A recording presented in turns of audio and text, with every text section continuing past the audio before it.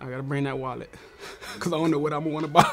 Hey, this is Lamar Jackson, and this is Put You On with Complex. My go-to white tee, polo tee, Ralph Lauren, that's comfortable to me, cotton. You can wear that with anything too. You can put it under your little business casual outfit, you know, have one of those, put that on, smooth.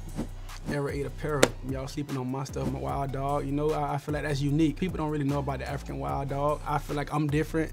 The Wild Dog brand is different, so that's what made me go with the dog. It fits your everyday lifestyle. But check that out, Era 8 apparel.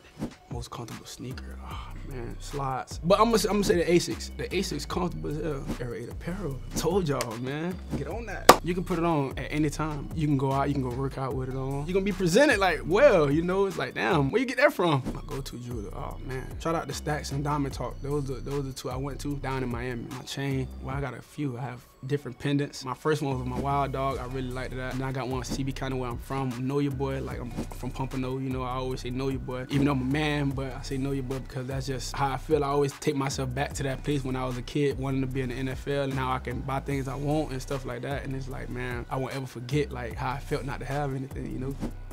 Shoot, home. Like if we get to go anywhere in Florida, cool. Like yeah, I get to go home and play in the heat. Like not the cold, like the cold atmosphere. I get to play in the heat. Best meal I ever had. If anything my mom cooked, anybody can vouch for that. Whoever had her cooking, I don't gotta brag about it. It's not no just cause she's my mom. Anything she make, man. Look, I'm a musician. 26 cool. He's incarcerated at the moment. He getting out soon this year. Another guy. I'm gonna say Kodak cause I believe people just overlook him from like the things they see, like the stuff that get pushed out there in the media. So it's like make it shy away from his talents. But I believe he's a great artist, man. People gonna see like later on down the line when we old, be like, man, I never heard this song from him, and man, he was spitting. I'm gonna say Raising Canaan. I'm messed up about Raising Canaan. I'm so into that right now. I always tweet about it every time I'm watching it. And anything funny, I'm a goofy person. Like, I'm down to earth, so anything I can laugh at, I'll probably put it on.